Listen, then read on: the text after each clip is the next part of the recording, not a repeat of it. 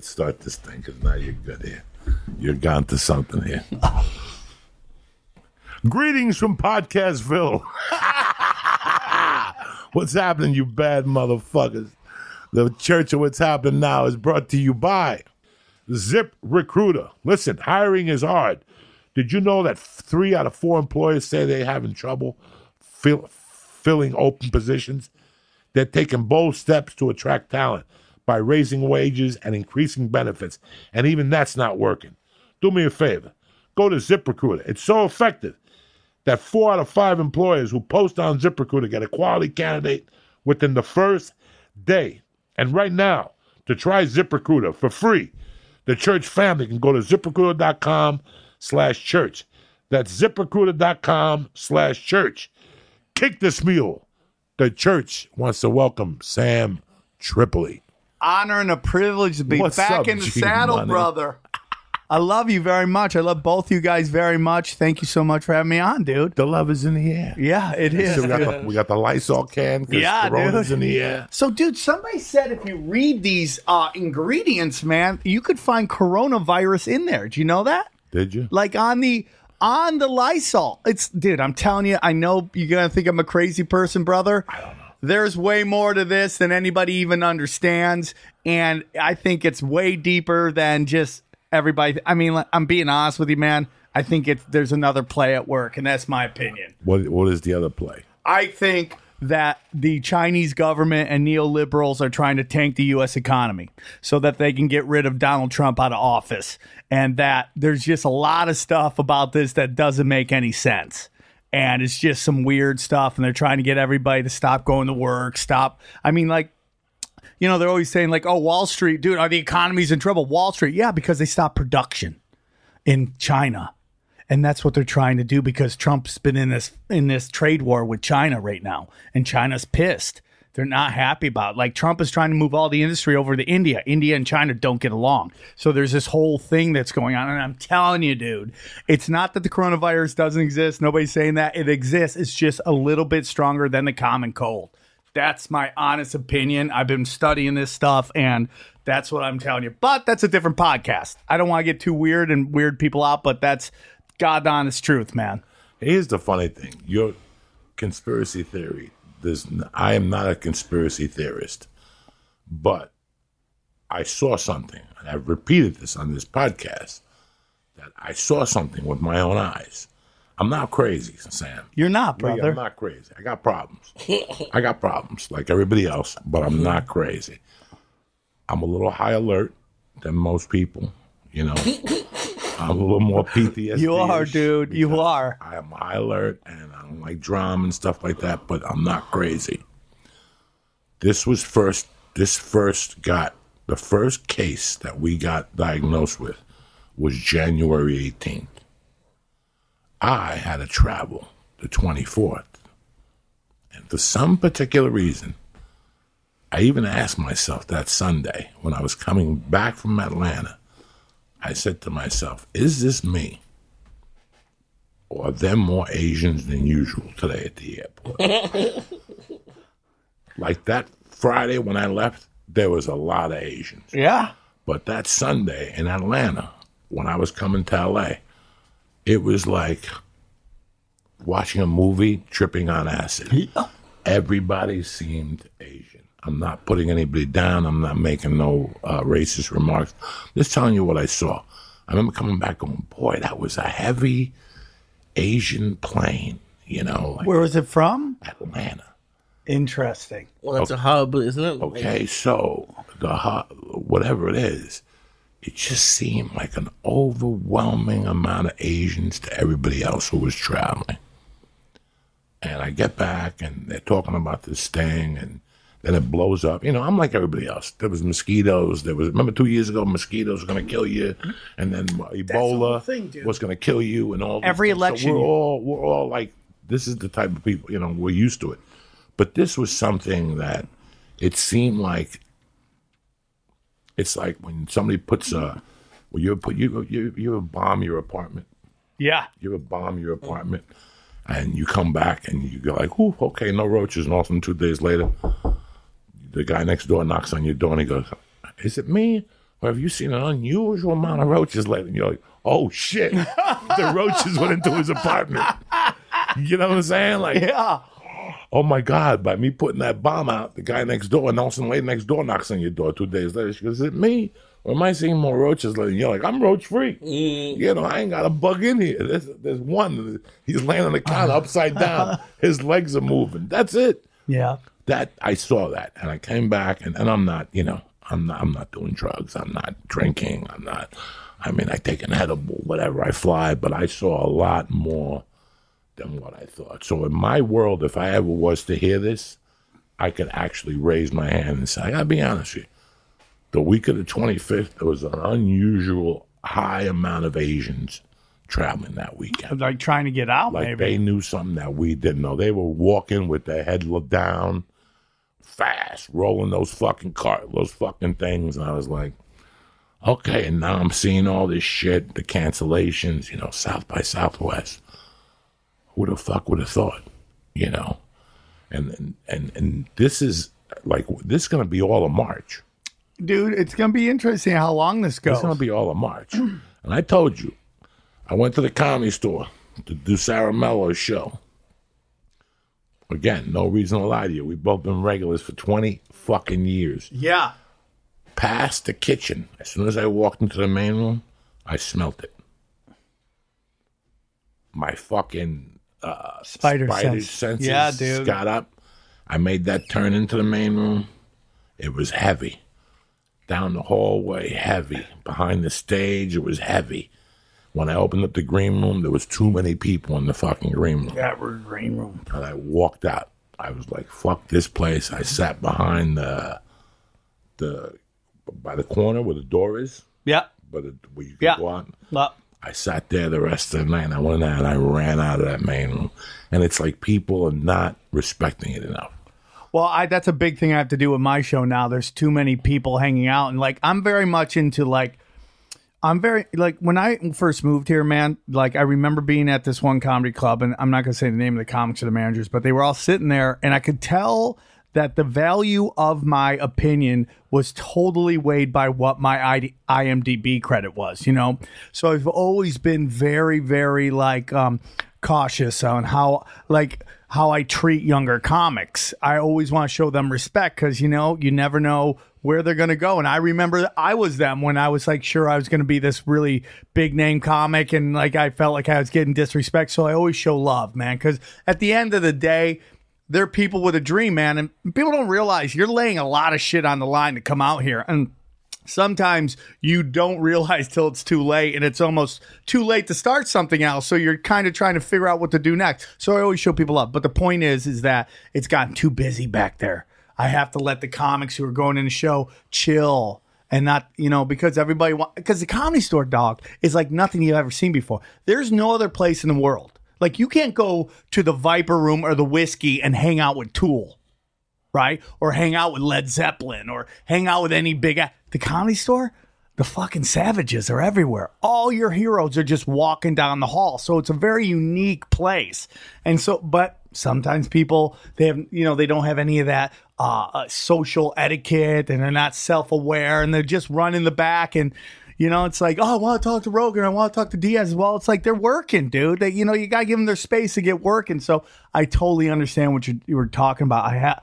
For my show personally, Comedy Chaos, I'm going to start really shutting down who can go backstage so the comics can have a moment of peace. And well, no, I wasn't mad about that. I was just saying that there was a lot of people back there.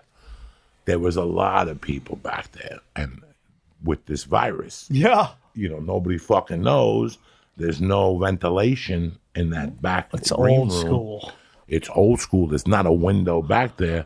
So you go back there, you're breathing what everybody else is breathing. Yep. All right. And if this is a 6 foot distance, so I just played it for what it was. I don't think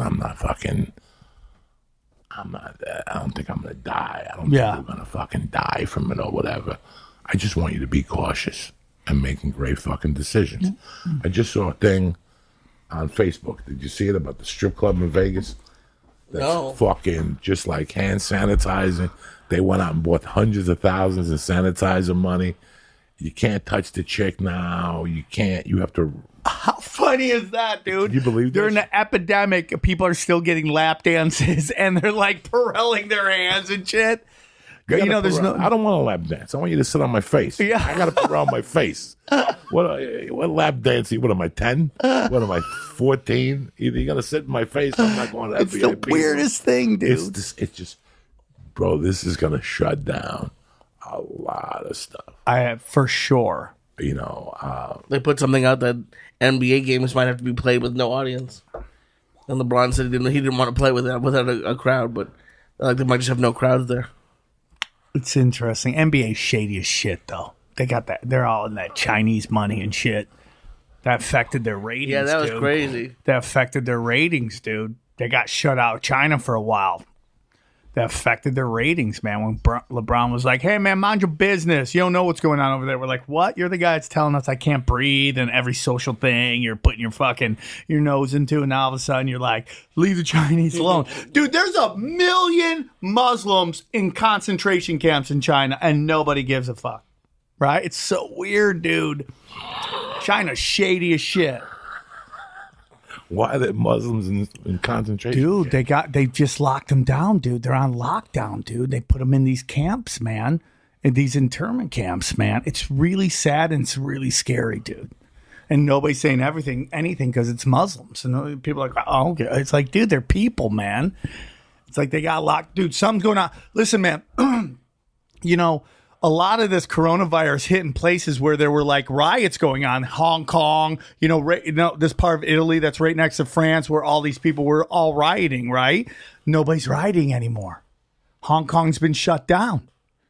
And then they got on top of that, Google's helped created Chinese social credit scores, which is basically, dude, they calculate what kind of human being you are. And if your credit's too low, you can't get on flights, you can't get on buses, you can't do all this stuff.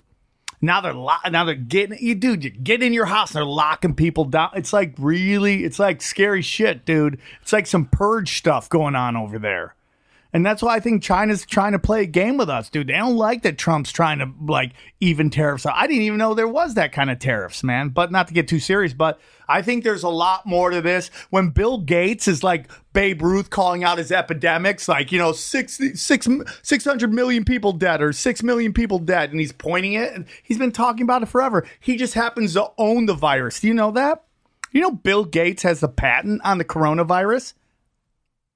How do you have a patent on a virus? He owns the patent on it. So basically, the patent is that if anybody comes up with it, you get a percentage of the vaccine, but he owns it. And the guy who's been talking about a fucking epidemic coming, dude, is the guy who happens to just own.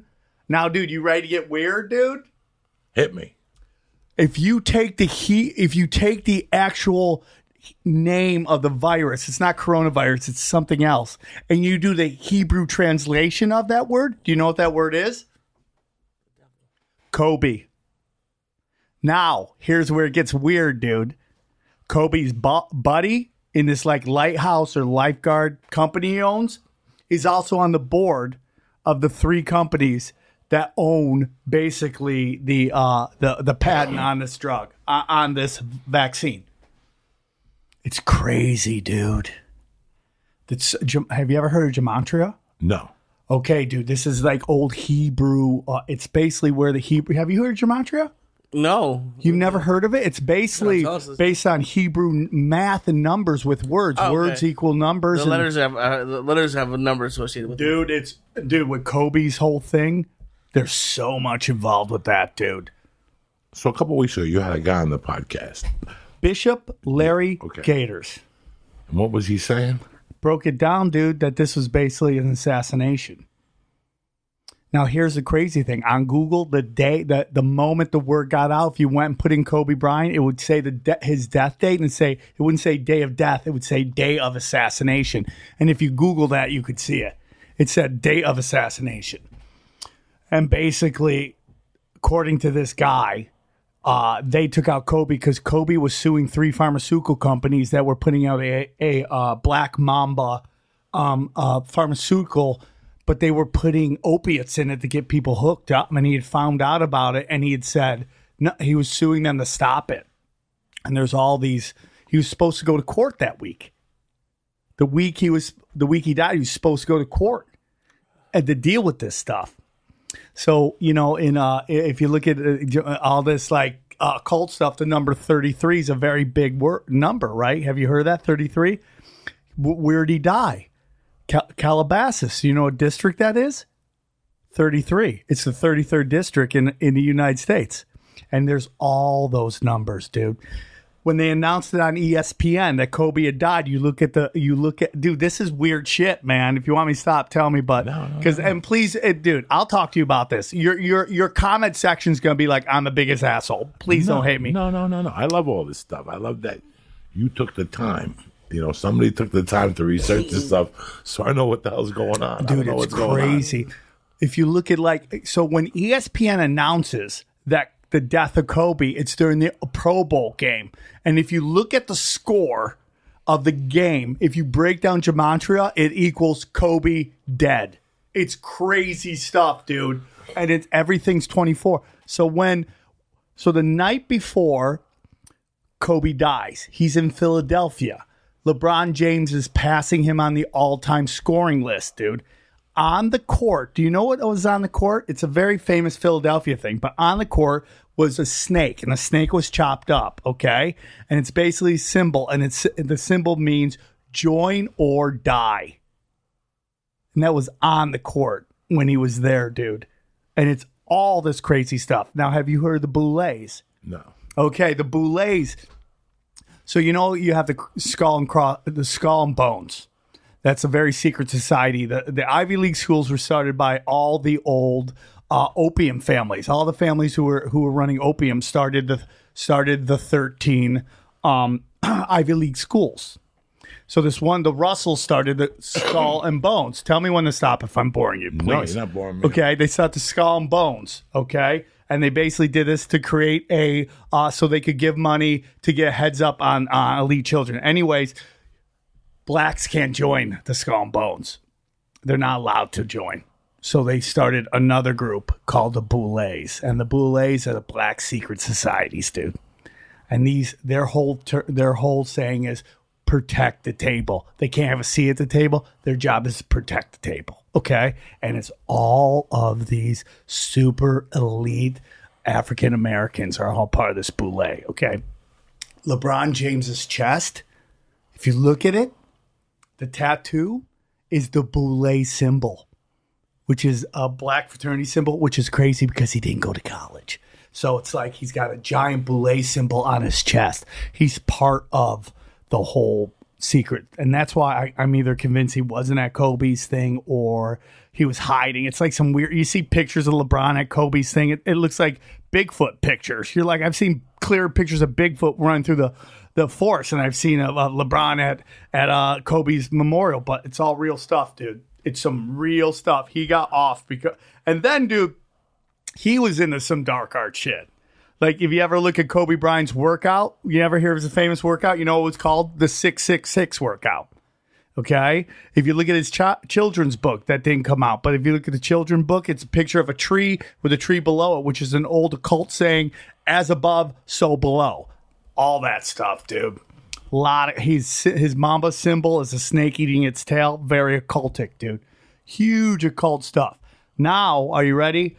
He had this lifeboat or lifehouse company. Jeff Steibel, who is super shady, was his partner. Do you know who was on the board of that whole thing? Jeffrey Epstein. Jesus. How many fucking things was Jeffrey Epstein a part of? All of it, dude. All right, I'm done. No. How many things? Keep going. I don't care. I love all this stuff. Yeah, dude. Super occult, man. Now, if you look when Kobe died, dude, during the cultic holidays, it was a holiday of sacrifice. During the dates, is the January 26th. Yeah. It was during that month of sacrifice, in particular, virgin. It's crazy. Why was Kobe allowed to fly that day when nobody else was allowed? His pilot was super skilled. All the biggest names used his pilot.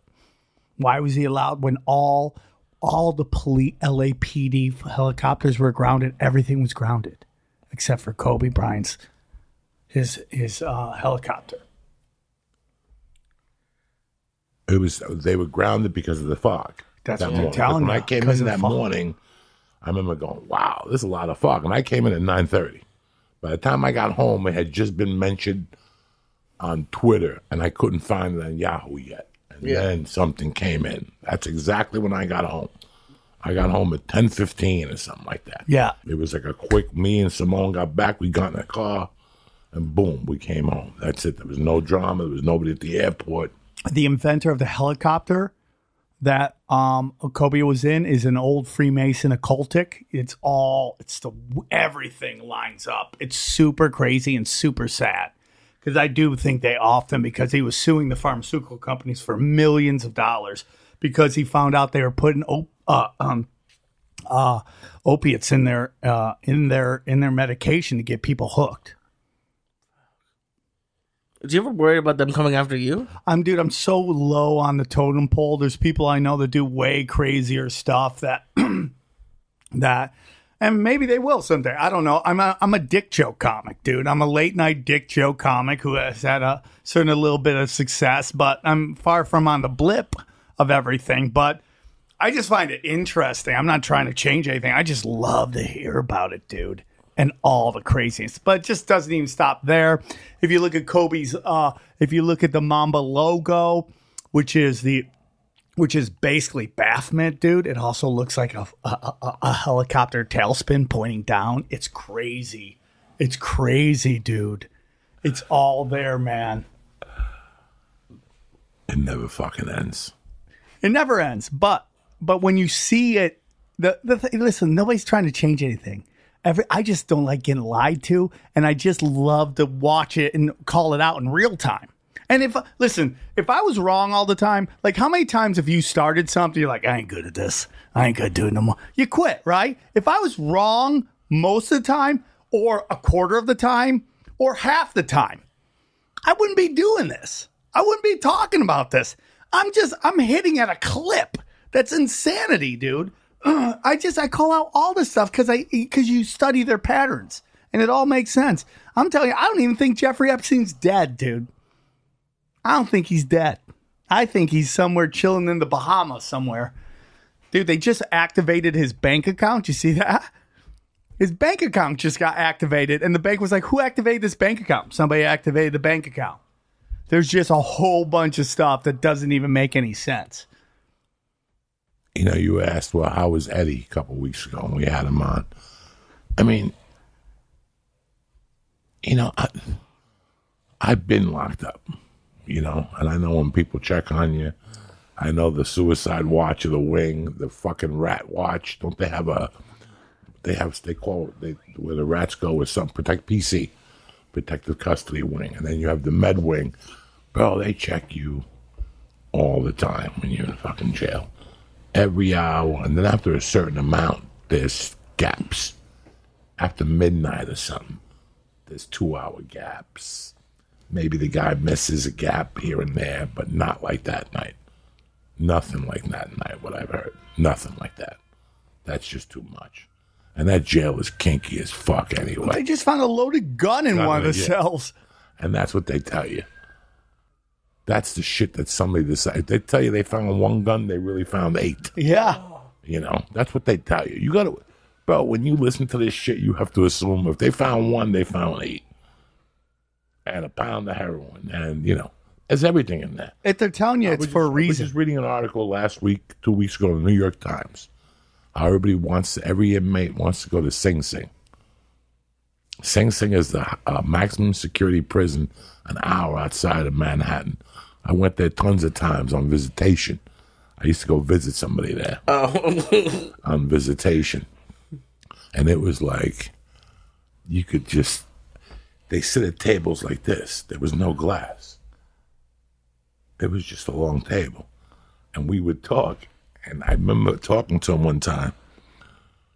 And fucking whenever you hand the kid over, that kid's got like a pound of heroin on him. Yeah, right? And they take the kid and they're like, yeah, sit on my lap. And they're taking the heroin out of his pocket and putting it into their pocket. You pay the guard a small $50. He lets you go through with the heroin and boom. It goes out into the fucking. People don't realize. Yeah, dude. When you're in prison and you see somebody handing off a kid to a prisoner, that kid's got a gun on him. He's just making the Kid transfer. mules. Kid meals. So when we're like this, we're talking. There's no. So you're his father. Right. I'm his brother, and we're talking to him. And all of a sudden, I brought your son. Oh. Yeah, come here, come see you. Boom. And then the guard will finally come over and go, we come out to touch the kids. He already took the heroin out of his pocket. Yeah. Come on back over here with the fucking coronavirus. And now you're back with your uncle, and he's shaking you. Good job. And you're like, you did good. Click, shut up. And he took it out of my pocket. Shut up. Don't worry about it.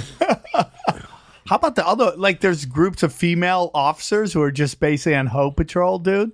They make like bang these like powerful inmates. It's crazy, dude. Doug, there's so much shit that goes on in the prison that an American wouldn't, a guy like Lee wouldn't believe. Like, you just wouldn't believe what goes on inside a prison. No, it's tough. I wouldn't. You don't want to. You don't want to believe. You don't really that the government's want to doing this to you. Like, it's crazy.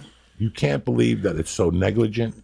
You can't believe that it goes on. You know, the reason why I was reading this article about Sing Sing is they were saying that if you go to prison, the percentage of the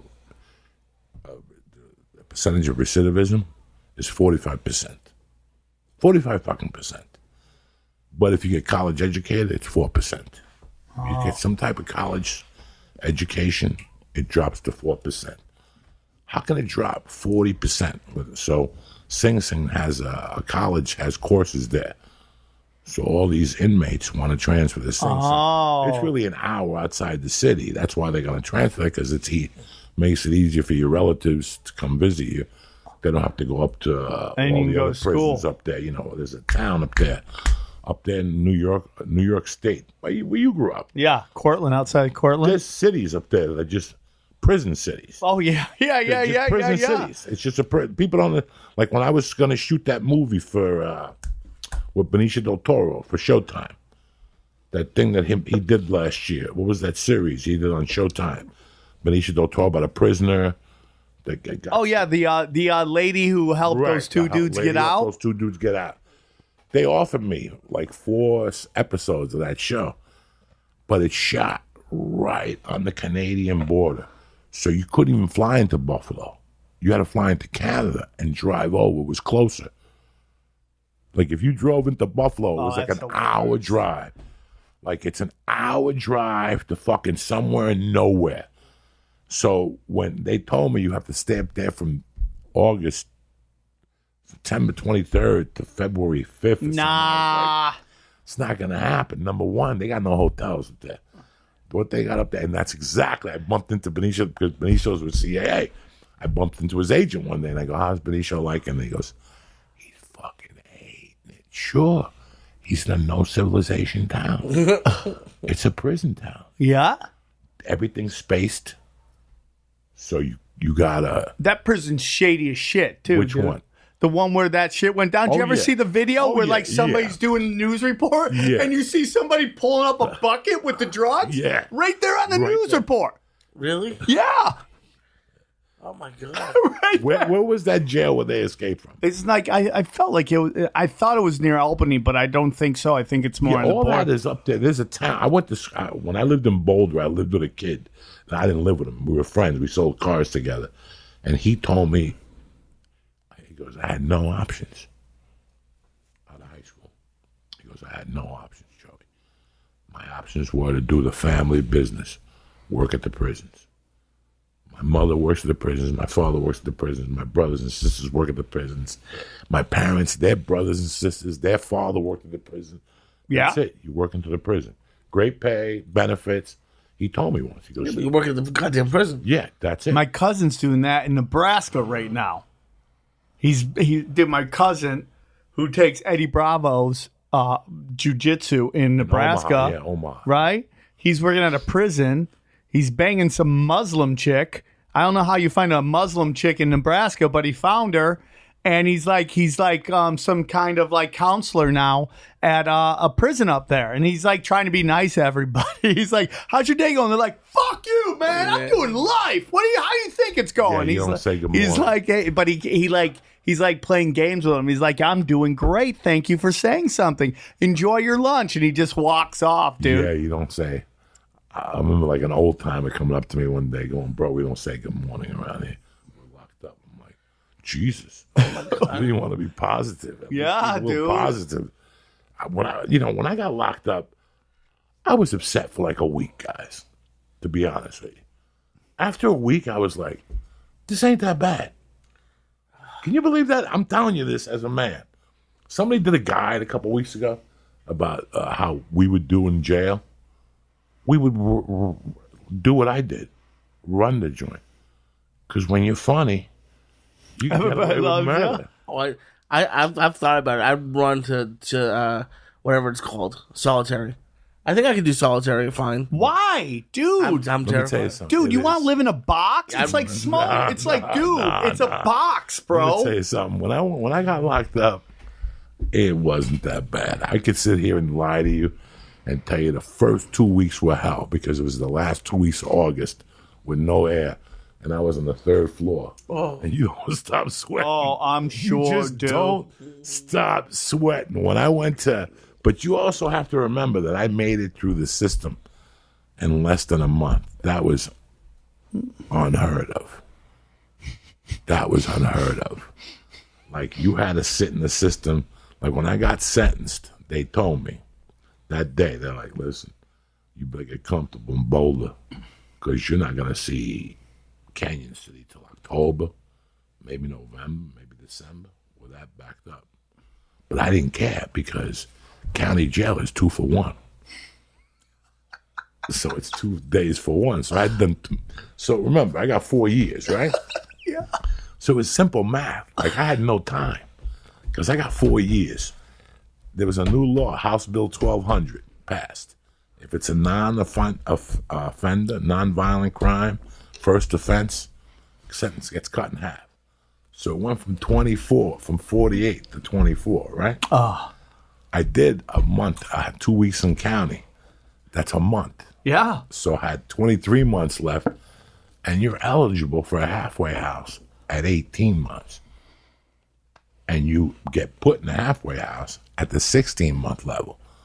Once you're at 18 months, you're eligible for a halfway house. You're just a wake up away from going, pack up your stuff. Get out.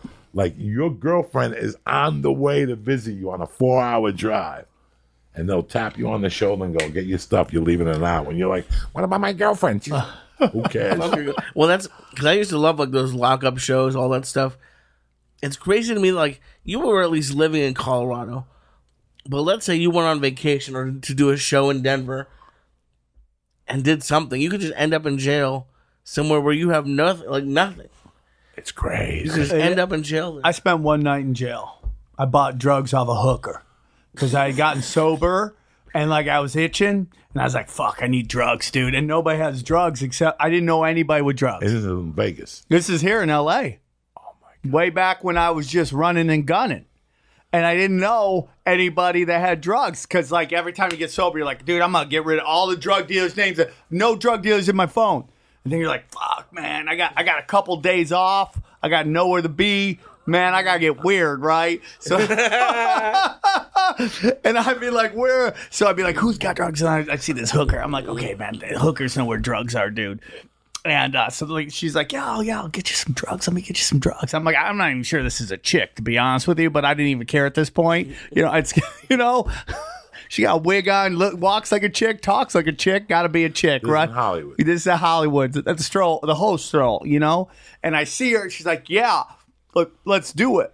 So we go. I pull, and she runs in. She grabs my shit. $40. I got $40 worth. And as soon as I pull out, boop, boop, I'm like, "Oh, man, life is over, dude. I am done, man." So they pull me over. I'm like, "Oh, man, I'm done. I'm never going to go to Canada. I'm just going through all this stuff." So So they get me out, they handcuff me. I'm like right in Hollywood where like I live 3 blocks from me. I'm like, I'm fucked, man. And he's like, where's the drugs? I'm like, I don't know. And he reaches in, he pulls out, and dude, I'd basically gotten ran by this chick or whatever it was. For $40, I got like nothing, right? And I was like, I didn't care at that point because I just wanted to run and gun, God. right? Run and gun. So he's like, he pulls it out. He's like, where's the rest of it? I go, man, that's it. And like, I made a mistake. I shouldn't even, the new rules, anybody listening, if you haven't been to jail, never admit to anything. They're not your friends, man. They're not your friends. You don't know What is nothing. this? I don't know, dude. don't know. Where'd you get this? Don't know what you're talking about. Don't know. I didn't know that, right? I don't know nobody. So I end up, so he's like, he pulls out, he goes, where's the rest of it? I go, that's it. He goes, where's the rest? I go, that's it. He goes, how much did you pay for this? And I go, 40. And he looked at it. He started laughing, and then the chick who just jacked me started laughing. Everyone's laughing because I'd basically gotten taken for the 40 that I paid for like the nothing of drugs I had bought, right? So then I go to jail, and it's my only night I ever stayed in jail. L.A. County. West Hollywood. Right by Amoeba? Yeah, no. Down in Boys Town, man. I don't know why they took me there because it was way down the other way. But they took me to the West Hollywood Sheriff's Jail. Okay. And dude, I don't know what it is, but dude, if they know it's your first time in jail, only they try to run some shit on you. Dude, they put this homeless dude in it, within 2 seconds, shits his pants, dude. They pull him out, send another one in, shits his pants, dude. They're just, so I'm trying, So I don't know what I'm getting charged with. So I like, they're doing and this is the time I had a super like Armenian mohawk. And it's like, I'm like, what am I getting charged with? He's like, felony possession. I'm like, and I just started, I'm like, oh man, I'm never going to travel anywhere to do stand up. And to this day. So, like I've been doing this Armenian benefit for like 20 years, man. It's the Armenian Bone Mail Registry, right? And on the board is Garagos, the lawyer. And like, dude, I mean, I'm broke at this time, dude. Like, I got no money, man. And I'm like, fuck, man, I'm gonna call this dude and just see if I can do a Hail Mary pass. So I call him up. I'm like, hey, he's like, what's up, Sammy? I go, hey, man, I made some bad decisions and I need some legal thing. And he's like, well, okay, what do you got? How much cash you got? I'm like, I'm hurting. He's like, okay, just come down. So he comes down and he goes, here, I'm going to charge you $1,500. I'm going to represent you. And they sent me down. And we're going to this trial, right? Dude, the police, so they do, I forget what it's called, but they basically say they want all the records on the cop that arrests me, right? Exploration, I don't know what the word is, but they call it. So I set another trial. I show up with my lawyer, and dude, the police union rep shows up and goes, we're not going to give our records on this cop, and we want the charges dropped. And the charges got dropped because this dude was dirty. So, and dude, and like if I hadn't done this charity event and got a lawyer that knew how to run this game, I would have been effed, man. But I got out of it because I did charity work and I never had to, and dude, I never messed with that shit again, dude. But dude, I mean, like, that's the system, man. Poor people get fucked, dude. Yeah. Fuck, dude, that is the worst. When you see those lights go, you're like, oh man, you're thinking your mom's gonna find out. You're like, hey, when you get arrested, I learned it the hard way. I'm not a cheap person, but nobody wants to pay for a lawyer. Nobody wants to pay for a lawyer. And I'll never forget getting arrested, getting heat. The other guy got arrested first, so he had a private defender. That means you can't have a private defender because it's conflict of interest. So they had to get me a court-appointed lawyer who was horrible. He was horrible. But I ran with it. I'm like, maybe, let's see what happens. And my friend, and I called, everybody told me to call this one guy. I called him, and he wasn't a friend of mine, but we became friends over time. And he sat me down. The first thing he said is, you better open your piggy bank. And I go, I just started putting money in that piggy bank. That piggy bank has been empty for 2 years. And now they finally put money in that piggy bank. Like, it broke my heart. Oh, yeah. Like, I got to open it. And he's like, you got to open it. And I go, how much? And he goes, well, how much do you want to stay out? How much do you want your freedom? Yeah. You know? So I had to take everything I had. And, you know, I kept the attorney I had until I could find a better one.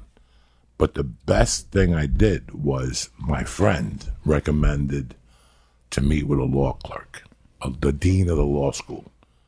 He goes, trust me, when I got in trouble, a friend of mine told me to go meet with him. He'll simplify it for you in one conversation. I think the guy wanted like $3,000 Oh, for a man. half hour or something. Oh my god. Man, that is Like, cash, dude. And I was like broken. But I go, you know what? I'm going to cancel it. I'm not going to pay him $2,500 or whatever. I'm going to call my mother's attorney in Jersey, Sam DeLuca. This guy was a savage. You ready for this? Yeah. I called him. I'm like, same thing you did. It's Joey Diaz. It's Denora's son. Blah, blah, blah, blah. He goes, all right. He goes, I want 30 just to get on the plane. It was 1987, guys.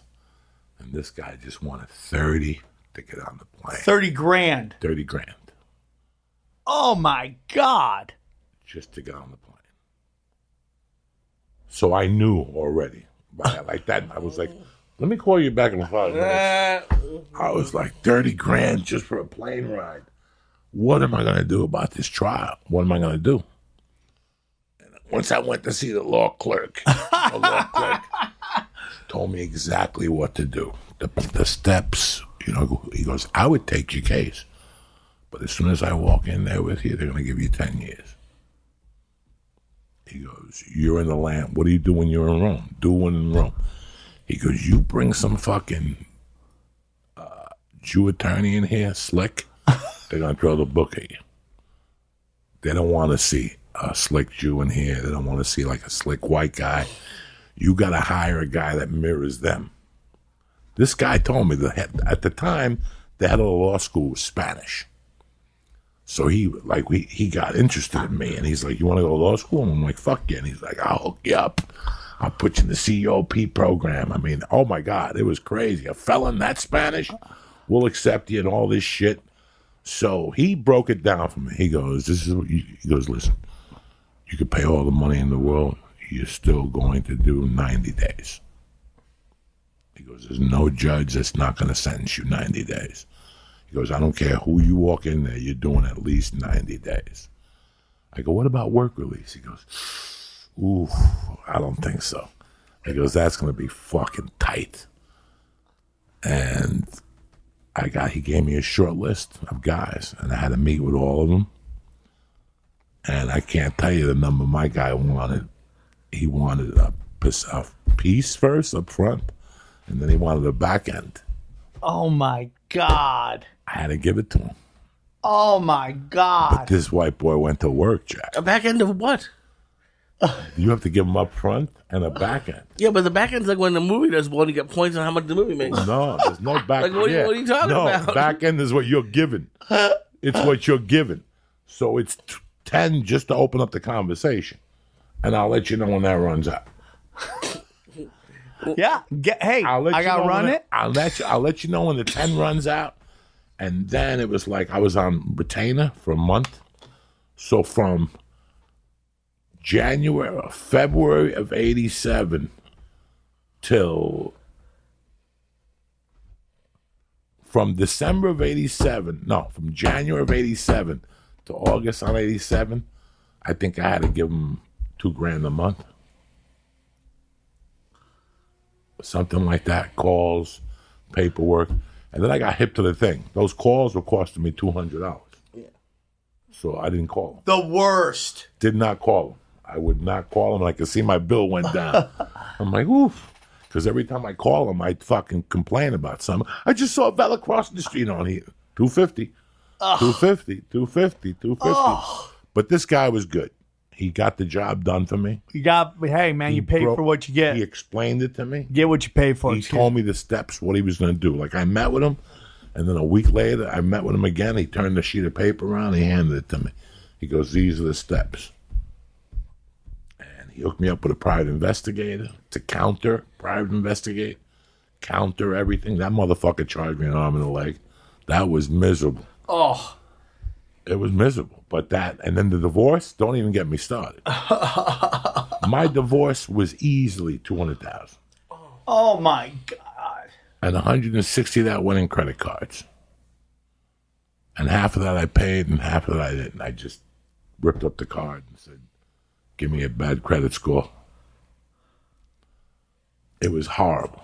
It was a horrible experience. Dude, the whole legal system's ridiculous, dude. When you get involved in the legal system, it's so bad, dude. Done. Now I know how to narrow it down. Like, now I got everything ready. Joey Diaz, do you know that I am like 17-3 in traffic court, though?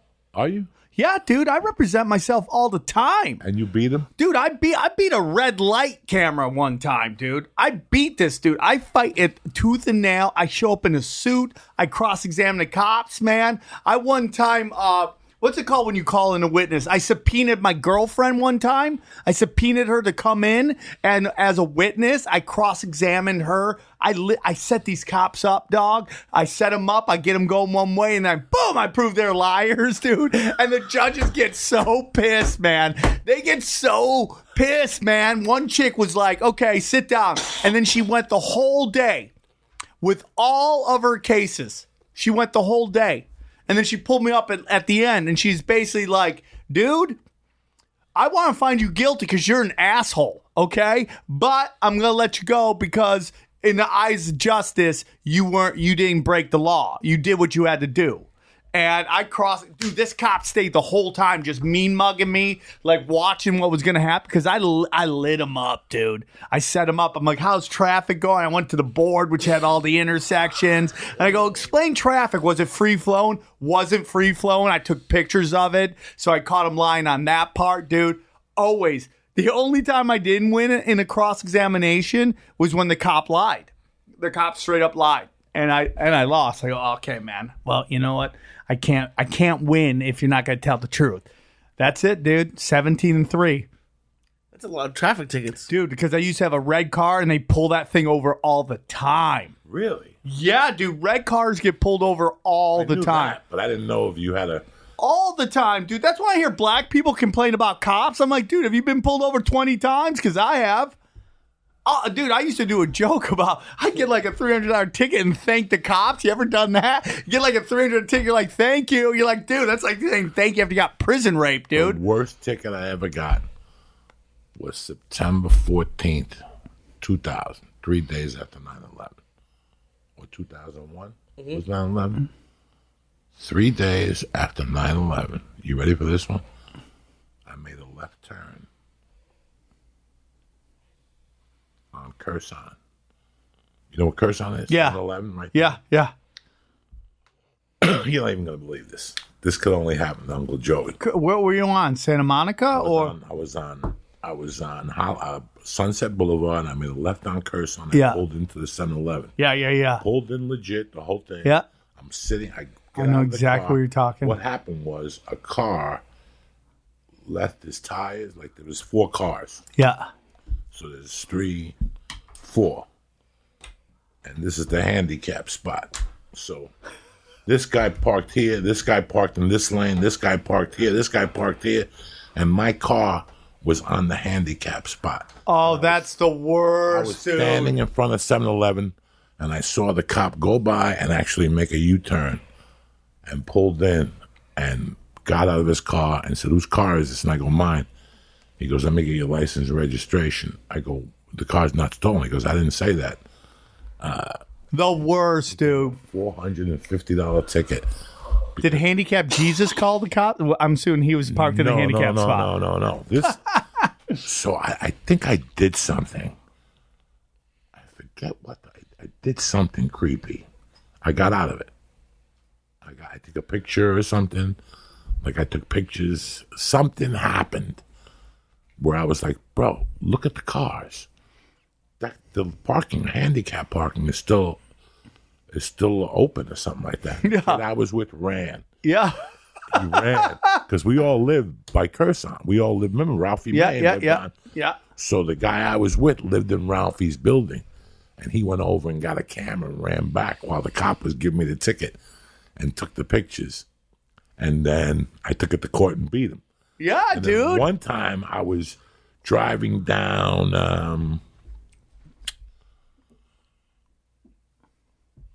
I forget the name of the fucking street. It's got a post office on it by Hollywood also. There's a 7-Eleven on that corner. Down the corner was that bar that used to serve the fucking, it doesn't matter, Sacred Heart School. Yes. You know what Sacred Heart Yes. School is, where Pacquiao goes to Yeah, church? yeah. That little church. Down that block. There's a post office. There's a school. There's something else on that block. One day I'm going down that block, and a friend of mine, and I make a right, to go to Gower.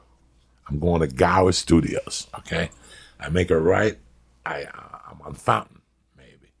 And as I make the right on Fountain, when I stop at the stop line, my phone rings. I swear to God.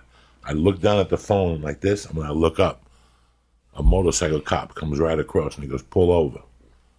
And he gave me a ticket for being on the phone. I go, Unbelievable. He goes, I just saw you look at it. I go, I looked at it because my friend called, but I didn't pick it up. He goes, still, he gave me a ticket. That was the worst out of all the tickets, because I went down there. I tried to argue it. They said no, but they were like, come here. Listen, just pay the fine. But that's not what pissed me off. I had to do like this traffic school. Yeah. Like 1 point, and then they took the point back. Well, my license is clean. What pissed me off the most about this at that time was I didn't have a California license. Do you know that? No. I had a Colorado license. I never decided to switch it. Okay, I never switched it over. Like I was like, well, man, who cares about me? Yeah. Like I wasn't paying tax. No, nothing about nothing. I went down there, and when I went down there, they said, okay, Mr. Diaz, guilty, blah, blah, blah, blah, whatever shit. They basically told me, like, listen, we gave you that's what I pleaded to not having a ticket, a license. Oh, yeah. So I thought, California I license. thought they would say, bring the license, and it gets taken off. They were like, listen, you could pay $200 and come back with your license. But you could pay $325 and not come back at all. We don't really give a fuck if you get a license or not. They pretty much told me that. I was like, take the $325. Yeah, dude. After I taking my driving test. Never see you guys again. No, I gave him the $325. First off, they go, have you been to court? Yeah. First off, they go, who speaks Spanish and who doesn't? Half the fucking court gets up and they put you on the other side. Have you been through that? Yeah, dude. People show up in their pajamas. It's fucking crazy. Dude, people It's dress crazy. like shit for court. I have been in court in New York, Colorado, New Jersey. I've never seen court crazy like California. Dude, Long Beach. Ever been to Long Beach court? Dude, that's shady as shit. Chicks with fucking neck tattoos looking like they're about to shank somebody for child support. It's shady as shit out in Long Beach. Long Beach is the best city. It's like LA adjacent. Like the real people, like a real audience. You play the Long Beach Laugh Factory. Ton of fun. Man, but that court is shady as shit, dude. Shady as shit. Prison tats, face tats. Up to no good. Listen, you don't want to be in prison today. No way, dude. Today is not. Today is not a good. When I got locked up was 30 years ago. That's a complete. People were smoking still. You could wear your own clothes inside. You know, HIV was the big thing. You know, that was the biggest fear inside there.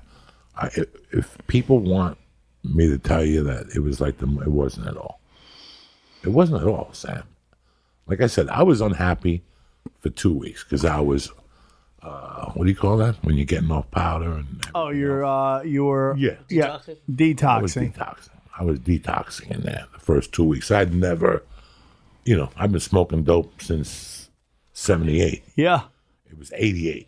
Back when it was clean dope, too. It was 88, and I went cold turkey, I have been doing powder since 79, straight. There was never, like, the biggest fear I had about getting locked up was stopping tuturuts. That was the biggest fear I had. As far as physical fear and that stuff, I had no fear at all. Now it's got fentanyl in it, dude. It's got all sorts of stuff. You don't know what you're snorting, dude. Drug dealers have to be the worst business people ever, right? Because they're the only ones who sell their customers crap. It like ruins your business model. Like they're never going to come back to you, dude. And now this fentanyl stuff. So, dude, what's really crazy is back in the Obama administration, Obama gave the Long Beach port to China. Just gave it to China. China was running the Long Beach port. And that's where all the shit was coming through, dude. And that, as much as people hate Donald Trump, one of the good things that he did is he took that port back. He goes, you ain't running this port no more. This is an American port. We're running the port now. A lot of dark stuff was coming through that Long Beach port. In particular, fentanyl. Fentanyl was like made at MIT. Some Chinese dude grabbed it, took it back to China, and they've been shipping it over here because that is their counter to the British India opium wars of a long time ago. You know why in China, if you get caught drug dealing, it's the death penalty because of the opium wars. Because back in the day, these British families were just like getting the whole entire population of China hooked on heroin. And then the emperor at one point made it illegal to sell drugs, and it was a giant war. And that's it. And dude, if you knew all the stuff that we did to get opium, man, Vietnam was not about communism. It was about the Golden Triangle, dude. They're opium fields. And that's the same thing Afghanistan was about. The Taliban were burning down the opium fields. And these pharmaceutical companies couldn't have that, so we had to go into war, man. Why did we go into Afghanistan when it was 19 Saudi Arabians? Because we had to take control of those opium fields. And you can see pictures of military people guarding those opium fields. And you can say whatever you want about Trump again. He's trying to get the hell out of Afghanistan, dude. That is just sucking our money up, man. Trying to get out of there. So he makes these deals with the Taliban. Just let us get out. Don't attack us. And when you put that clause in there, of course somebody's going to attack. And it's not probably going to be the Taliban. Why do they want to attack us when they want us gone? We're saying we're leaving. Why are you attacking us? It's not them. It's people who don't want us to pull Iran thing. I thought Iran was going to kill us because we killed that dude. You want to hear some crazy shit, dude?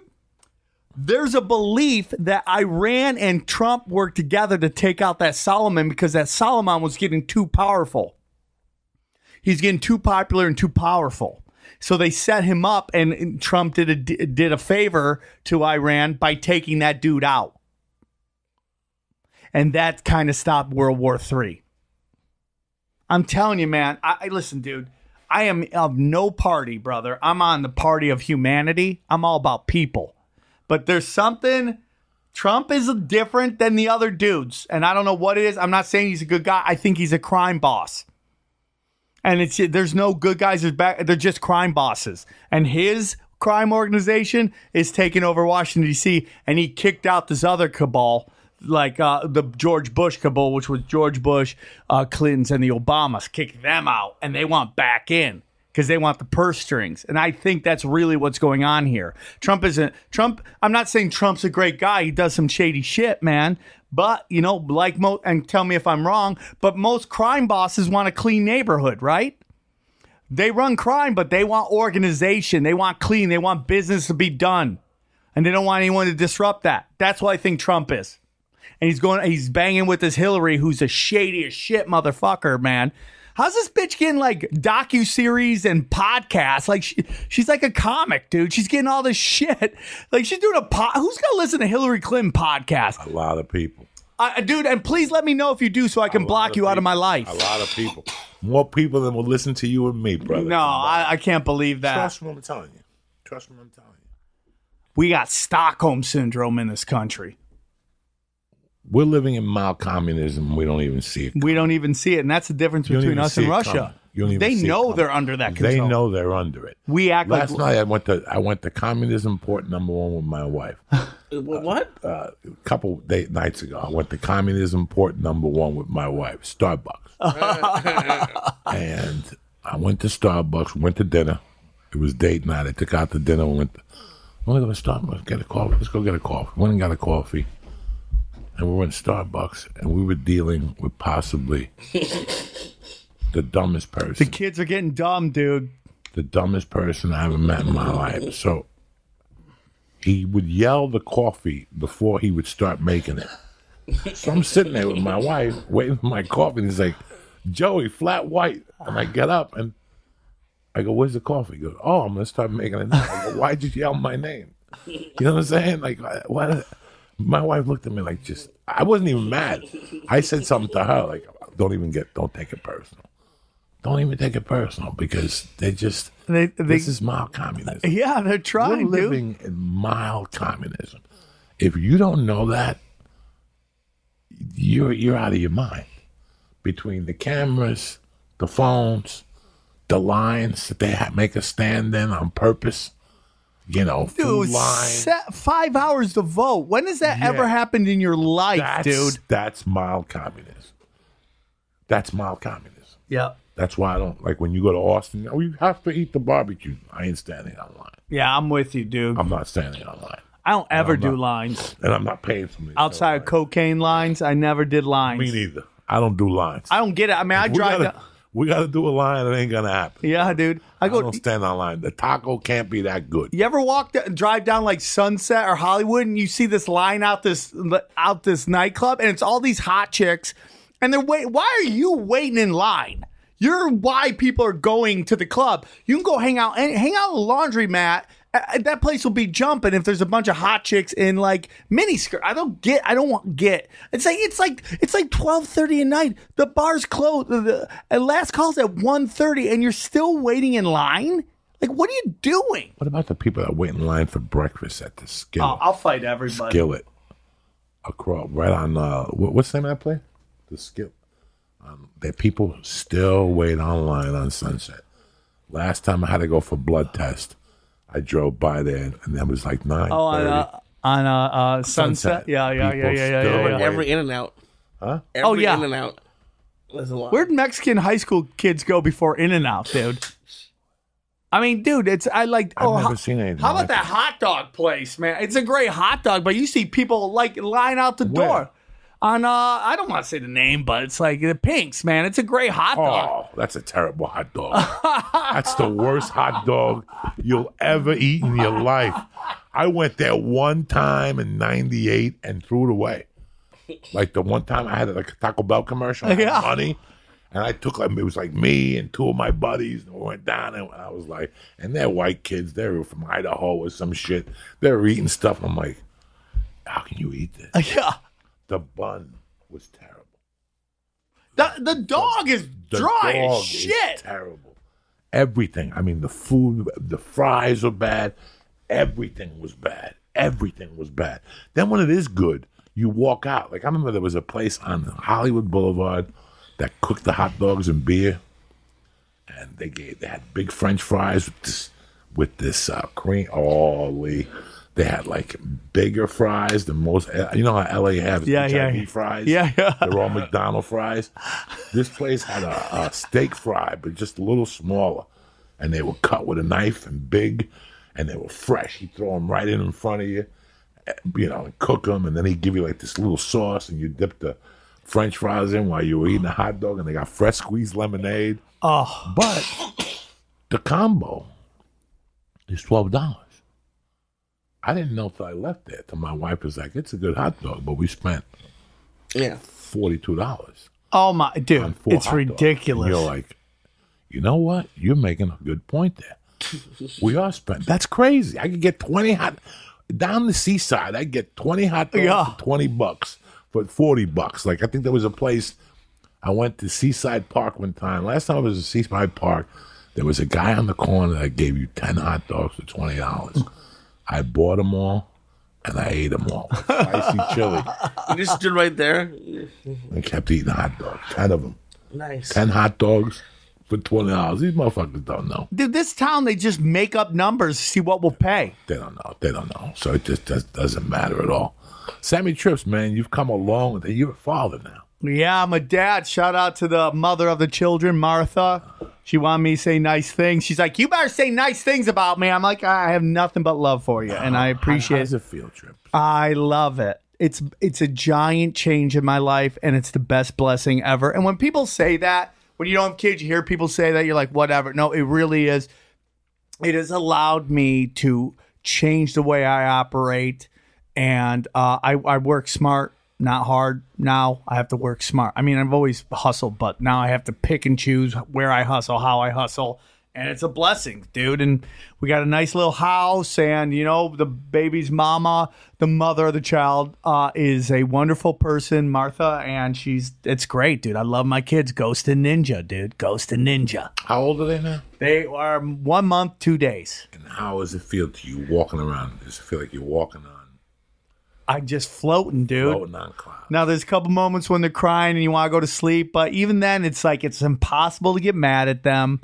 You know, you're just like, oh, okay, we go, okay. You just, and you know, there's times you get no sleep. When people tell you no sleep, it's no sleep, dude. Those babies. But now we're starting to enter a nice little pace. They're sleeping a little longer. Like, dude, like recently I got 4 hours, man. That's some Terry Schiavo shit right there. Family taking this shit, mom and dad. They all love it, dude. They all love it. Come out to visit. They're coming to visit. Yeah, they have to get off from work, but they're all coming. My brother's super excited. My brother runs strip bars. My brother flips strip bars, and he's like, now they have nieces, I kind of don't want to be here anymore. And so he's gonna come out. We're very excited. Martha's mom came out. She's wonderful. Stance is wonderful, and you know, for every one kid, you have to have an extra adult. So if you have one kid, you have 2 adults. If you have 2 kids, you need 3 adults. So you got to have like a rotation, 8-hour shifts, man, just to get it done. But they're great. The mom's just pumping milk. She's a milk machine. Milk machine. God. Twins. Sammy, Jesus, what did you do to deserve this? I don't even know, dude, because she doesn't have twins in her family, and I don't have twins in my family. Girls. Like I said, I always knew I was going to have girls. Why would God give you and I? Me, you, Rogan. Like, there's a whole bunch of people with girls. And you have to change. You have to change the way you think, change the way you act. As you could tell, look who my boss is. She told me today she was coming here. Like, I'm coming with you. And is she bothering anybody? No, dude. Your kid she just wants to be beautiful, close, and this is what you need to do. I took her to the movies this morning. I took her to see, I took her to ice skating, you know, and it's so weird how I still remember I could honestly say this. I still remember calling Ralphie and going, what's the story? We're getting high or what? And he's like, man, I'm over here with the kids. I'll have to see you later. And me hanging up like, what a fool, you know. And now I feel like I owe him an apology because it's like, I can't even explain to you. I love when people hit me up. Hey, come to the West Side. I got a podcast studio. You're in no danger. That's an hour. Yeah. Oh, yeah, dude. That's an hour. And then I'm going to be there for 10 minutes, 20. And that's another hour and a half. And then I got to drive back. And that's an hour. I got till 2:30. Yeah. I got till 2:30. Yeah. So I really can't. That's 3 hours. If you're in Burbank, Elysian Park is the farthest I'll go for a podcast. You know, maybe Tom Segura up here. And the other guy, Rogan? No. Kreischer? No, the other guy. No, he was just here. Sickler. Oh. Sicklers, because they're close by. Yeah. I can't go to Marina Del Rey for your podcast. I love the Valley, by the way. I was Hollywood forever. I love the Valley. Are you in the Valley now? Yeah, dude. Valley Village, brother. Okay, so you're hop, skipping, and jump. I love it, man. Dog, when I first moved from Hollywood, I told my wife, don't expect me to do anything up here. I remember the first 2 nights I couldn't sleep because it was so quiet. It was like completely different than when I was used to the noise and the yelling and screaming in Hollywood all night. I lived right there on Schrader. You know, that's where it was dead. It was crack then. Yeah. When I moved in there in the corner, they were selling crack in Hollywood. 98, they were selling crack on all those streets. By the Man's Chinese Theater, all you had to do is walk to, that's Orange. Yeah. So all you had to do is walk to Selma. Yeah, Selma. dude. Selma, if you just walked off Hollywood Boulevard by the Man's Chinese Theater, walked down a block, there'd be 3 guys there selling crack. I smoked crack with that guy, that Silver Robot guy. I smoked crack for 6 weeks. Yeah. Dude, the whole time you smoke crack, all you're thinking is like, fuck, I'm smoking crack, dude. I'm smoking crack. I was smoking out of a can. I didn't even have a pipe. I wouldn't commit. It's the worst, dude. I wouldn't fully commit. I did not commit. It started because I used to drive on that street, and I would see those 3 skinny black guys sitting out there at night. And finally, one night I said, bro, what's up? And he goes, what's up? What's up? What's up? I don't know. What's up? You holding? What do you got? 20. Yeah, I took a 20 home with me. I remember, like, this is how naive I was to crack. I cut it and I snorted it. And I'm like, nothing happened. It's not like cheese. And I told my friend the next day, I went over to that corner. He goes, that's not coke. That's crack, stupid. So I go, really? So I went over there again the next day and bought some more. And this time went and brought a can home. My mother actually said, what's that smell? And I'm like, I got this new reefer. And I'm in there. So I would have to smoke the reefer and the crack at the same time. So I smoked crack for about 6 weeks. Oh, man. For 6 weeks, I was hooked, line and sinker. I would go home, get a can of Coke, empty it, dry it out with a blow dryer, and then make little holes in it and use a lighter, and I would go downstairs. And Cracked out. Cracked up. You know what the crack dealer hates? The meth dealer, dude. Crack dealers hate when you discover meth. That's what somebody told me. Because I go to these meetings all the time, you hear these stories, and they're like, dude, crack dealer hates meth dealer, dude. So I did crack until I ran out of it in El Paso. I went to El Paso for a week, and I couldn't get crack. I could only get the real stuff. Yeah. Thank God. It was everywhere. The real stuff is everywhere in El Paso. But nobody was cracking it up. Now, I know how to crack it up with a microwave oven. I know exactly how to crack it up. Really? Yeah, 3 fingers of water, coffee cup, 3 fingers of water, a gram of powder, and 2... What, do you just pour the powder right in? Right in. You pour the baking soda in first, 2/10 of baking soda, and then a gram of powder. Put it in the microwave oven for 20 seconds. Ding. Ding. You take it out, you pour it upside down, you get a black handkerchief, that's those little rocks. Cuddle up, you take those little rocks, you cut them up, and you take a number. Dude. And you roll it in the number with doob, or you take that and you put it in your cigarette.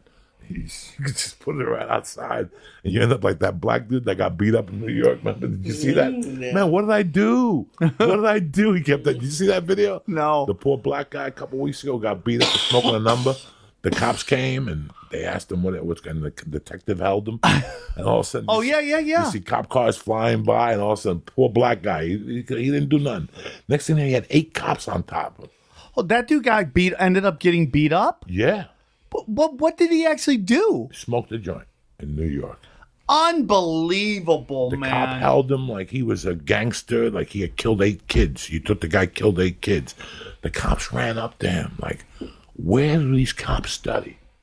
Who raised these cops? I've had cops in my family, dude. You know, it's just like... Listen, I have cops in my family also. But there's a limit. Yeah. It's common sense, dude. When I walk past you and I smell pot, I'm going to keep walking. Keep walking. I'm like the cop in the town. Remember when they got out with the machine guns and the cop was in the construction site and you seen him? And he just turned his head like, I didn't see nothing. That's me. Just mind your business. Yeah. It's marijuana. Whether it's legal, it's not legal. Look at your job description. See if you have time. The other day I was in Hollywood. What the hell was? Oh! The other day I was in Joe's Pizza. The other night I went to Joe's Pizza on the way home from the store. I love Joe's Pizza. Hey, dude, I was at Joe's Pizza. They showed me a picture of you. You were just there, and then we went in and we got pizza too. This last week? Yeah, dude. I got the grandma. It's the best pizza, dude. Oh my God! At 12 o'clock when you're leaving the store, I could eat that. Oh, that's my Tuesday. Yeah. That's my Tuesday all day. I get up Tuesday morning and box. I love it, dude. So I've been taking Krav Maga, brother. Shout out to the Jews, dude. So I do that Jew fighting, dog. So I go to boxing class on Tuesdays. That's why Tuesday's my longest day. It starts at 9, podcast in the afternoon, podcast heard 4, then 2 shows on a Tuesday. Oh my! I gotta listen to her podcast. No, I don't put it up. We just keep it on. We keep it ourselves until she gets that thing. But she's good now. She's really good now. Dude, really good. She's gold. 3 pages. It's 3 pages. Every week it's a different animal. A couple weeks ago we did an experiment with oxygen. We do little experiments. Oh, that's so cool, man. Why not? I give her $10 a week. She gets 40 a month. She has to put She's away making 20. money out of pocket. That's more than half the people making. She has to put 20 in the bank and keep 20. That's great, dude. Yesterday, she went to the book farm and she bought her own books or whatever. She bought her own books, and then she had $6 left. And my wife was like, "You want to buy any more books?" Like, nope. I worked too hard. I worked too hard. Got to save this cash. Yeah, so you want to buy a book for your teacher? Not really. Fuck her. Yeah, they don't. But it's really weird when you have a child and people don't really get it. And I don't have time. You know, people just call me like, "Why can't we do lunch?" Because it's just not possible, dude. We don't do lunch. We do lunch on the move. As I'm moving, I know I got to go over there. I'll eat over there. If I have time and I'll remember to call you. But when I'm moving, I don't have time for lunch. Who has time for lunch? I don't have time to meet you in Burbank for a steak for lunch. I don't know what time I'll be hungry. I eat lunch when it's according. Yeah. I haven't eaten lunch today. I eat breakfast. I haven't eaten lunch today. When it's accordingly, when you have a chance. When you got a chance. You know, if you want to meet me for breakfast and you have an envelope, like if there's an envelope, yeah, involved, dude. like this is a plan to make money, I'll meet you, and then you got to bring some with you. You can't just leave it at home. No you shit. Bring some to the meeting with you, and I'll take my day starts. I got from 9 to 2:30, and I got to write that. I got an hour goal in there. So somewhere in there, I got to write. You figure 4 days, I got to do an hour of some type of workout. I got to cryo. I got to do something. But there's no time. So you're talking writing jokes and stuff like that? You sit down, write? Yeah, I go to a coffee shop, bring the computer and a notebook. So I'm writing the one-man show. I'm looking at the book, and I'm writing jokes at the same time. You know what I'm saying? Yeah. And then I have a section for jokes, and I clean them out. Put this with this. You know, I have 2 specials. I have 2 pockets of material right now.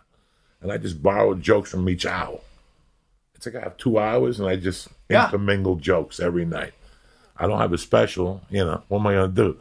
So I got to put a CD out pretty soon. Man, shoot a special. Shoot your own special. I'm not in the mood.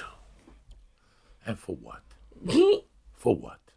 What is the value of a special? Yeah, dude, I've been thinking about that, too. What is the value of a special? We've kind of gotten into this arms race thing. Yeah, we've gotten out of control. It's to the point where you can't wait to shoot a special, but you know what? You're not prepared to shoot a special. Okay? It's like every 2 years, 2.5 years. This thing that these people are doing, they're doing it, and I wish them well, and I'm happy for them. I might just put out half an hour, dude. I'm going to put out a 20-minute one. Dude, there's nothing. That's what, dude, Richard Pryor put out half an hour. Half hour. I love Rogan, but I think he's got us all like in this arms race because he works at a different level, man. And like my friend Sam Morrell, he just put out a special on Comedy Central. He couldn't get any offers. Comedy Central put it out for him. 1 million views, 1 million people watch it. God bless that man, dude. But I text him like, congratulations. He's like, yeah, I know. I'm just worried about the next one. I'm like, worried about the next? Dude, enjoy this victory, brother. That's what the problem is. We have gotten out of whack with comedy. Dude, it's just this arms race. I got to tell you something, honest to God. I'm happy that this is going on, this pandemonium. Yeah. I'm sorry that some people have to lose their lives. Yeah. You know, I'm going to have to fly. I could risk it. I'm an older guy. I have pre-existing conditions. You know, I smoked for the last 30 years. Yeah. 22 bong hits a day. But something needed to stop this thing. Slow it down. Enjoy. Slow it down. Enjoy. Somewhere we lost what this was all about. Somewhere. We're outlaws. We really did lose. We're outlaws. Dude, they're like, dude, if I want to, I got out of comedy. I got into comedy, so I didn't do 9 to 5. Nobody told me I was going to have a 24/7. Yeah, no. Breathe, brother. I'm done. Like anybody who knows me knows, I've been done for about 6 months.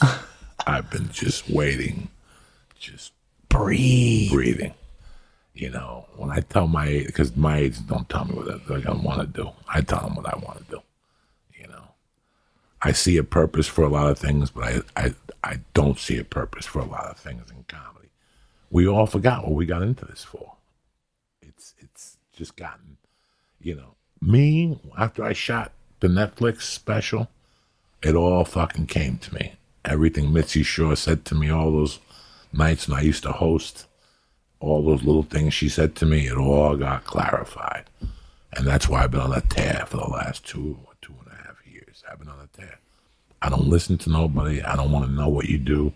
This was not the way we were doing it when I moved here. Only you're doing it this way. And guess what? You're making a lot of money. But you're wrong because you're forgetting this isn't a fucking race. It's not arms race, man. This is a marathon. Why are you doing all this right now? It's amazing. What happens when this slows down? What are you going to do at this And they have age? so much money, man. And it's like... What's enough? It's like that guy, the Wolf of Wall Street. Greed is no good. Passion is good. I agree, dude. You know, I'm kind of happy, except for the deaths. I'm kind of happy what this virus has caused. Slow it down. Slow it down. I know I'm done. Stay home, watch Netflix. Done. You know, look at my thing, my flyer. It's just called Tour. Stop with the tours. Stop with the fucking tour. I just want to do spots. I just want to tell 56 and slinging dick is over. Like there's a couple venues I have that still have the poster up. They're still using it because the agents don't send out the new stuff and stuff like that. It's just me doing spots. And guess what? I'm gonna be the best I can be. New material from the last time you saw me. I'm not gonna ram a T-shirt down your throat afterwards. Do we take pictures now? I mean, I don't know what we can do anymore. Can't now. You don't want to take a picture with nobody now. I mean, who the fuck would want to take? I don't want to take a picture with a fat fuck that's in his mid-50s that just flew 5.5 hours on a plane. You're the last guy. Some lady came over to the house the other night, and while we're talking, she goes, I just went to Disneyland. I asked my wife. Right in front of her, I went and got the Lysol. Right in front of her, I went and got the Lysol. She's like, oh, my God, I feel so offended. I go, I'm sorry. You went to Disneyland knowing that this is living in Orange County, and you work with kids. You're in the business of putting kids at risk because you wanted to go to Disneyland. I don't want to talk to nobody who's going to Disneyland right now. If somebody tells me I just went to a concert, out. I don't want you in my house. I don't want you nowhere close to me. Seriously, I don't even want to be out. You will not see me for weeks. You will not see me for weeks. I've got those dates. I'll take them if you know you're allowed to. But if they're long, I doubt I'm going to sit on a plane until we get this thing cured. Until we get something on this. I don't care if it's Chinese putting the whammy on it. I don't care if it's Iran, Japan, Cuba. Japan. It don't matter who the hell is. You won't see Uncle Joey. Nothing wrong with that, dude. No, you're not going to see me. So you did you did the show on the 10th at the Comedy Store. When is your next show? Next one is the 24th. 24th? Oh, 24th, shit. yes, dude. 24, Shady. Who knows, man? I'm trying to put together the best lineups. Nobody, it doesn't matter. I don't need to have quotas or weaponized diversity. I just want killers to kill. It's all about killing, kill. Yeah, and you don't have diversity. We don't need diversity. I don't give a fuck. And dude, I don't do a lot of time because it's all about just keeping the train on the track and just letting people. You do a great show. Let the killers kill. Great show. Why bring in 4 killers if you're going to go up there and do 20 minutes in between and the show's going to run late and then I got to get in the car? Why do you think I don't do 10:30 shows? Yeah. Why do you think you can't get me to do a 10:30? No, I try, dude. Because you're going to go over and then you're going to make those people wait outside at the Comedy Store for 30 minutes. I don't want to get them like that. I go to a comedy club and they go run late because I ran late. That's something. But if they run late because the staff can't cover it, I don't want my people waiting outside, especially now. Especially now with this fucking virus. So, Sam, it's a real pleasure. Dude, I love you, Joey Diaz. I appreciate having you on. Sorry if I weirded everybody up with the Kobe shit out the gate. No. Hey, listen, man. It's what you fucking do. Your podcast in the top 40. Yeah. Whatever you're doing is working. God blessed you with 2 little fucking girls. Beautiful. I love them. It slowed you down, which you needed to be slowed down. Breathe. And we're comedians. If there's somebody who I respect, it's you. We've been at that store since we were young kids, you know. Kids. We were kids. Kids. We didn't even know what the fuck. And we didn't realize how good we had it. We didn't realize it. And now we're down there and we're men. Yeah. And we realize how good we have it and we act like gentlemen. We're real gentlemen. So it's a real pleasure, man. Thank you for taking the time out. Thank you. And now for a word from our sponsors. All right, I want to thank Sam I want to thank the Christ Killer, but most importantly, I want to thank you guys for listening on this beautiful Wednesday, the 18th. I'm sorry about the situation, but it is what it is. You want the dates? I don't have them. Like I told you Monday, refund everything. We don't know what's going on. But let me give a shout out to our sponsors. First off, ZipRecruiter. Listen, they're taking bold steps to attract new talent by raising wages and increasing benefits, and even that's not working. Hiring is getting hard. But if you have a difficult role to fill, no matter what your industry is, hire that person with ZipRecruiter. And now you can try ZipRecruiter for free. Free. At ZipRecruiter.com/church. That's ZipRecruiter.com/church. ZipRecruiter sends your job to over 100 of the web's leading job sites. But they don't stop there. With their powerful matching technology, ZipRecruiter scans thousands of resumes to find people with the right experience for your job. And then they actively invite them to apply. You can even add screening questions to your job listing so you can filter out the candidates and focus on the best ones. ZipRecruiter is so effective that 4 out of 5 employers who post on ZipRecruiter get a quality candidate within the first day. Where are you going to find that action at? Nowhere. And right now, try ZipRecruiter for free. The church family can go to ZipRecruiter.com/church. That's ZipRecruiter.com/church. ZipRecruiter, the smartest way to hire. I want to thank ZipRecruiter. I want to thank CBD Lion. I want to thank Onnit. I want to thank Lee. I want to thank Sam Tripoli. But most importantly, I want to thank you savages for listening, for having my back. I'm sorry you're going through what you're going through. Couple more days, 7 more days of quarantine, and you'll be out of this. We'll be back Monday morning, tip-top Magoo, ready to go. Have a blessed week. May God bless you guys. Stay healthy, and I'll be on Twitter messing around with you guys. So hook me up. I love you guys. Have a great weekend. Stay black.